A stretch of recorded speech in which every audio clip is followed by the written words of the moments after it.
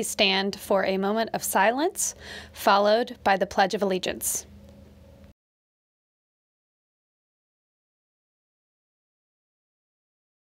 I pledge allegiance to the flag of the United States of America and to the republic for which it stands, one nation, under God, indivisible, with liberty and justice for all.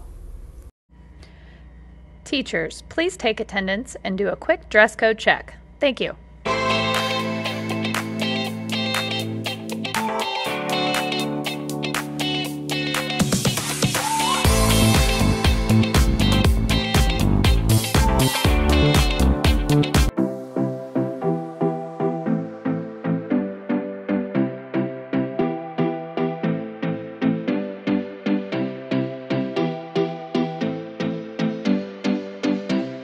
Our library is here to help you get the books you want most, and since your class may not visit the library as often as you might like, our library is starting a holds process.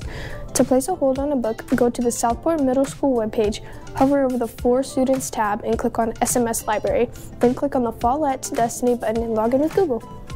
If the book is currently checked out, you will be placed next in line to check out the book. We will pull holds each day as they are available. Once your hold has been pulled, you will receive an email confirmation to pick up your book within 1 week during your advisory or language arts class. Show this email to your advisory or language arts teacher in order to come pick up your book. Of course, if you are already in the library, there is no need to place a hold on a book.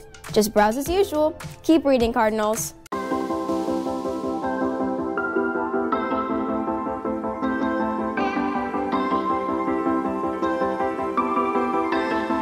Quarter 3 celebration will be held in the gyms on Friday, March 15th. It will include obstacle courses, bungee basketball, jousting, human foosball, and so much more. To qualify and be invited to this event, students need to have no more than 2 tardies, no SCRs, no more than 1 D, and no Fs. Keep your grades and behavior in check so you are able to attend our fun celebration. A few reminders on dress code. Now that the temperatures are starting to drop, in order to avoid being dress coded, all students are required to wear a collared shirt every day, even under a quarter zip shirt, sweatshirt, or sweater.